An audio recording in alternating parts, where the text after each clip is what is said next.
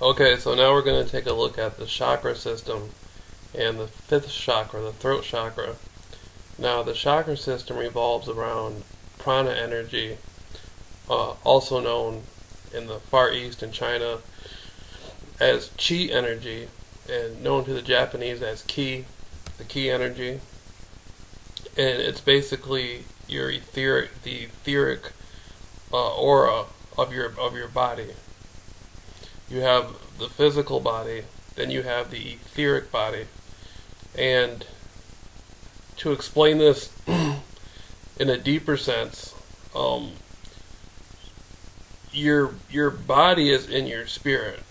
You have a spiritual essence, then you have your physical body, and the aura makes up that spiritual essence, and your body resides within that spirit. And you have a system of 7 chakras, and some people will say there's more than 7 chakras. Okay, so beginning looking at the 5th chakra, the throat chakra, that deals with speaking the truth. To activate the 5th chakra, you would want to explain something about yourself or explain something about your life that is real for you or true to you. It doesn't mean whether it's not as true for anybody else around you. It doesn't mean anybody else can say that's not accurate, that's not real, and cancel you out. If it's your truth, it's your truth. So if you're speaking your truth, you're activating your 5th chakra. Most people who place a lot of intention on working with their 5th chakra, the throat chakra, they also open up the 6th chakra, which is the 3rd eye, and the 7th chakra, which is the crown chakra, the pineal gland. Now, looking into light protection and a feeling of spiritual essence protection around you, a lot of people will, slowly breathe in and breathe out and meditate with a feeling of a light bluish white light on them. A light bluish white light, which is the same color that represents the throat chakra. Okay. And eating blueberries also helps to balance out the throat chakra. That goes for any chakra. Any certain particular chakra that you're working on, if you eat a vegetable or a fruit that is the same color, then you're going to help to balance that chakra out, right? Now, going back to the throat chakra and speaking your truth, a lot of what you're going to deal with is your intention. Intention is everything. So if you're speaking your truth, if you're using your truth for an honorable purpose, or a purpose that's to put harmony and balance into your life and into somebody else's life, it'll go very far. If you're looking to speak your truth to so to speak, to harm somebody or take something from that person, the spiritual essence of it might not be as strong, it might not be as potent. Now, everybody works each chakra. The 1st chakra, the root chakra, there's people who primarily stay around that chakra for their whole life. That's the chakra that handles survival and fear, greed, things of that nature. And for people who are more centered on their root chakra, they're still going to be speaking some truth in their life and using the throat chakra. Like an excellent liar speaks a lot of truth. Somebody who is really gifted at lying and deceiving, they put a lot of truth into their lie to make it very believable. So there's people out there who are really good at speaking the truth, but that doesn't mean that their intentions of it are as honorable as what you might expect. Okay. So now when you're using the 5th chakra, the throat chakra, and speaking the truth, that's an energy you're putting out. You're putting out an energy into the universe. And that's one of the most powerful chakras to work with, because sound is vibration. And you'll see the Buddhists are constantly working on their throat chakra. They're constantly doing ohms, they're expressing ohms, and they're doing mantras.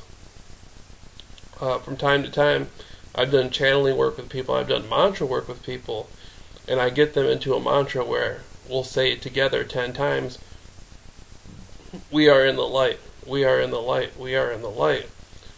That mantra takes a vibrational hold of you, an energetic hold, and it's very transformative. So I would say that the fifth chakra is probably the most powerful chakra, just as powerful as the crown chakra, the pineal gland, right?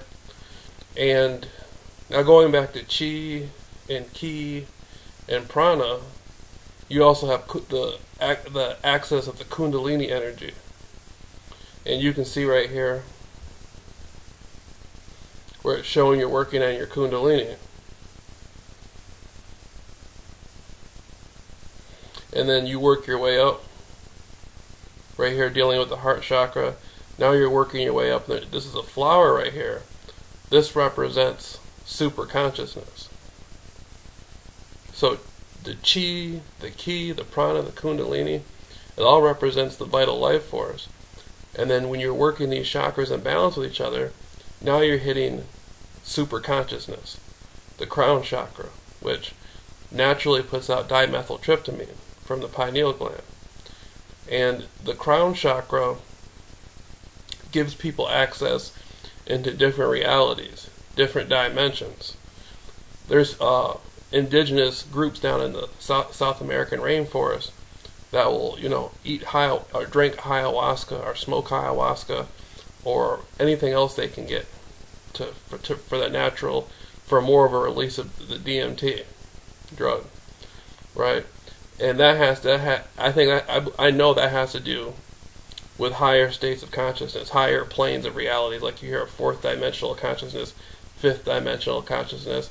I've even heard said that super consciousness spikes people to sixth dimensional consciousness.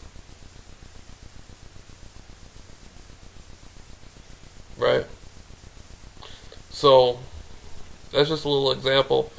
And a lot of people who are active in doing research on the chakra system, and they're coming out and they're talking about it. You got the multimedia world now. People are online speaking more truth, wanting to learn more.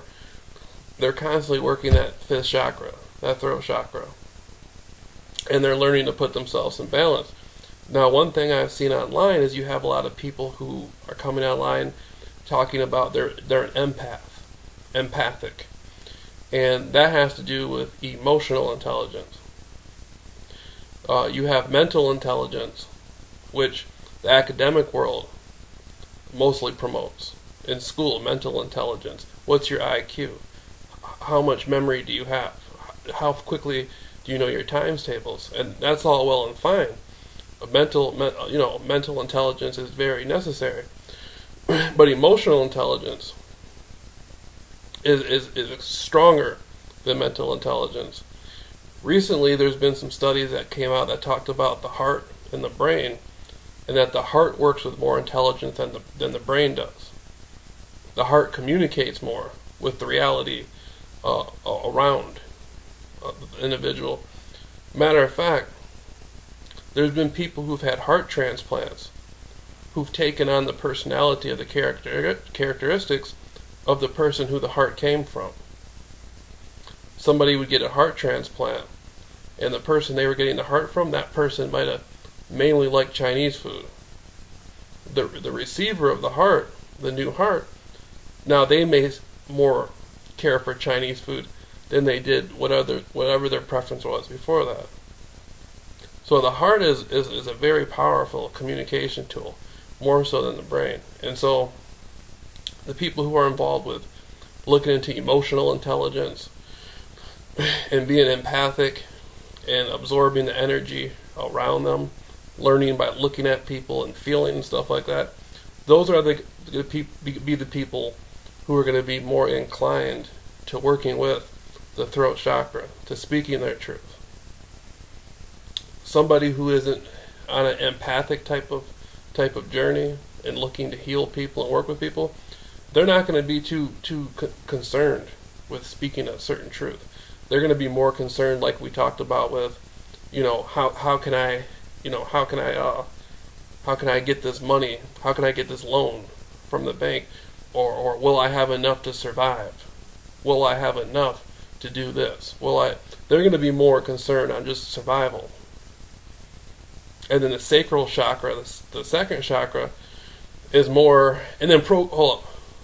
The first chakra, again, the root chakra, again, survival and whatnot, procreation. It's very, the root chakra, the survival chakra, is very dependent on procreation. So in countries where people don't have a lot of food and they're sick all the time, those are countries where people have a lot of children.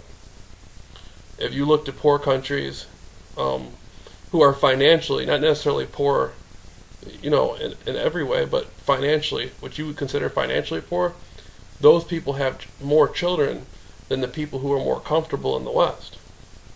Why is that? That has to do with the root chakra, survival, fear, procreation. Now, coming into the second chakra, the sacral chakra, which that deals more with sexual drive, sexual energy, right?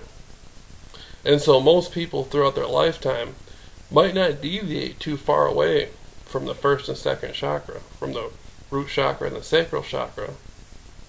They might not ever have really a necessary need to speak the truth or, be more involved like that. But the people who do, those are the people, I feel, this gets into the subject of past and future lives and reincarnation. And these are people who naturally worked on the root chakra or the sacral chakra in other lifetimes, or they've gone through enough incarnations to have mastered that dynamic to life.